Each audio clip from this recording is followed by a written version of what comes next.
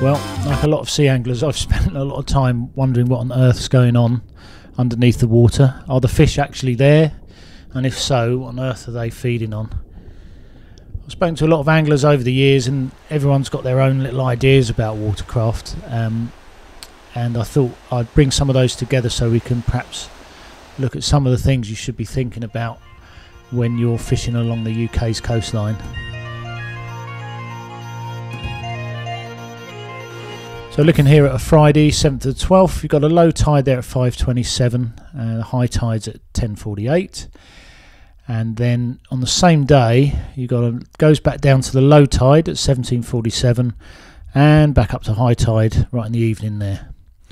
And the figures there, you can see that you've basically got 2 high tides over the course of that 24 hours. You see these figures in brackets. These are the height of the tide, and these will change depending on where the moon is in relation to the sun, and we'll come on to that in a minute. You can see on the next day there, on the morning high tide, it's 7.41 metres, whereas previously it was 7.42, so it's obviously getting slightly smaller in its size. It's not a big difference here. You could find there's a bigger variation in the difference, but it's worth noting that not all tides are going to be the same, and this really helps the angler when you get this sorted out. So what we've got here on this diagram, when the sun and the moon pull in the same direction, it leads to bigger spring tides, and then when they are at right angles to each other, which you can see on the top picture, you've got neap tides, which basically means that the spring tides are really big, and then your neap tides is less tidal movement. 2 things to be aware of.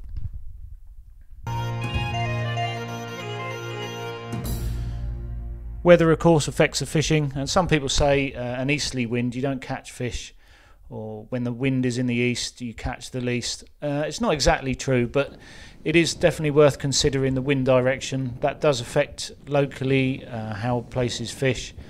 An onshore wind that is making fishing difficult as well. So always check out the wind, and then if you do catch fish, you want to make a note of the direction that the wind was moving in as well.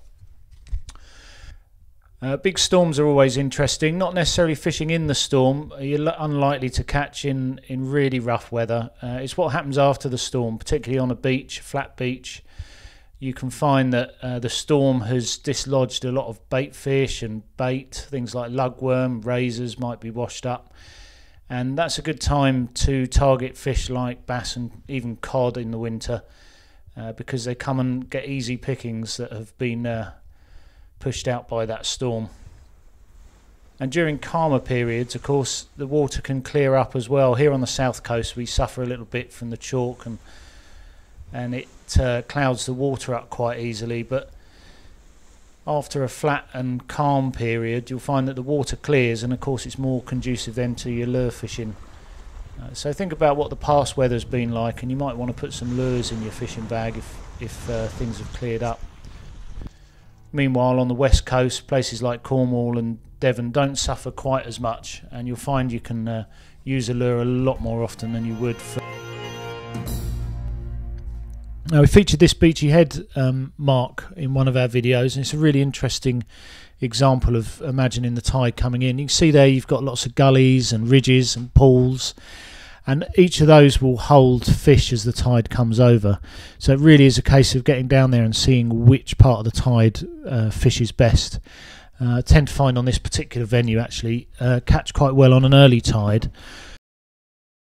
but also at high tide as well, about an hour before high tide.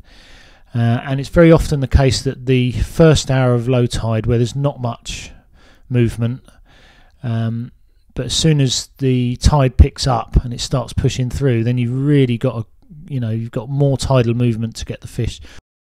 And take a note at low tide. I always say this, but if you look at low tide, look at what's happening with the water when it comes over those marks. You might want to have a bait ready to go into a particular gully.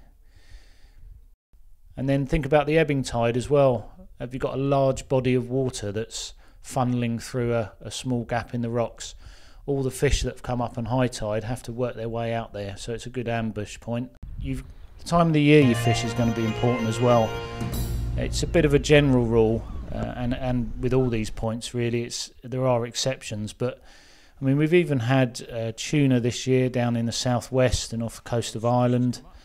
There's been triggerfish caught as well in the summer.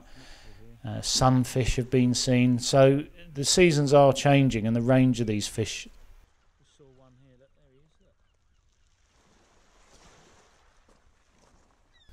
Generally I wouldn't fish till April or May when the peeler crab molt.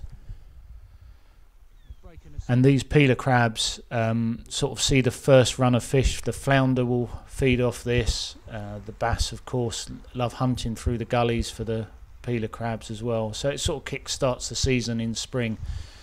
You can also get a spring run of codlin some places. Chesil Beach will see some codlin there. Yeah, things really start to happen. You'll start catching your first place as well in spring. And then that moves forward to summer. Where you've got smaller bait fish in the water, so the lure fishing for the bass becomes a little bit more viable, and things really kick on from there. Mackerel shoals will start visiting the beaches in about June or July here, and they'll stay around actually all the way into November. You can see here I was actually catching these mackerel in November of all times. It's one of the latest months I've managed to catch them. And I've had bass all the way into December on the lures, but generally August and September for your bigger bass. And then what are the fish actually feeding on? Well, down here in Teignmouth we're having a look at what we found in the rocks here. You've got a hardback crab, lots of crabs here. Just one scoop of the net finds plenty of prawns as well, so it's a good indication of what the fish might feed on as that tide floods and ebbs.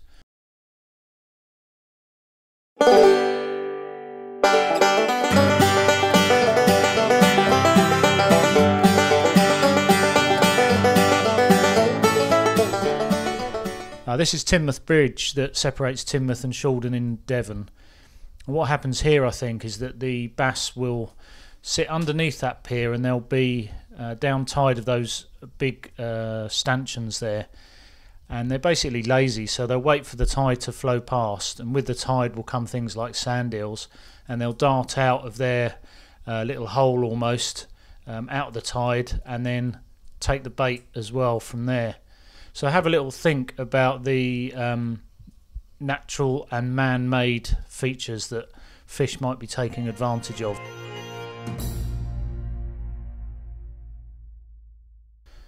And the other thing I'd mention is I think we all need to take notes as well. So every time you go fishing, you need to write down as much detail as you can about the conditions you fished in, what fish you caught, and equally as important, if you didn't catch as well. If you had a blank, there might well be a reason for that. These are the criteria I use for taking notes. You can obviously develop your own one. If you want one of these, send us an email. Details are underneath. Okay, we're almost there. I know it's gone on a little bit, this video, isn't it, really? So I just wanted to put in here a little top 10 video we did about a year or so ago on the top 10 ways to avoid snags. I'll put it in here because I think it is quite relevant to a bit of watercraft, because it hints at what's going on under the water. But if you're a beginner, hopefully you'll find one or two of these tips quite useful. 8 snags. One of the best things you can do is get down at low tide, find the really snaggiest of snaggiest rocks, try and avoid them when you start fishing. Now you could always use heavier line as well. The thicker line's less likely to cut on the rocks. What about your rod tip? If you've got your rod tip at a higher angle, then you're less likely for that line to drag in the surf and get you into snags. And if you've got a fish on, then it's time to retrieve that fish and the terminal tackle a little bit faster than you normally would. You don't want to miss the fish, but it's worth bringing it in quite quickly so you don't snag up. Using a pulley rig with less clutter is a great idea as well. And the good thing about these pulley rigs, when you're retrieving them in and you've got a fish on, then the weight will lift up on the rig assembly and it's less likely to snag on the rocks as you lift it up. Make sure you choose the right weight as well. A too light a weight can get pushed into the snags, whereas a heavy weight, when you're retrieving it, more likely to drag along the bottom and snare your bait. So choose the right weight for the conditions. It's really worth keeping a watch out for the tides and the currents as well. So maybe cast up tide and let the weight drop into the position you want it to stay.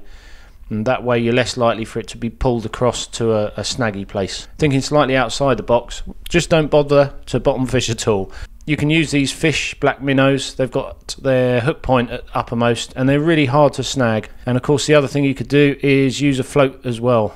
Another thing you can do is get a grip lead and get the wires and just turn those at right angles, or even get a lead with really long grip leads and then turn those out at right angles, each of those in turn with some pliers.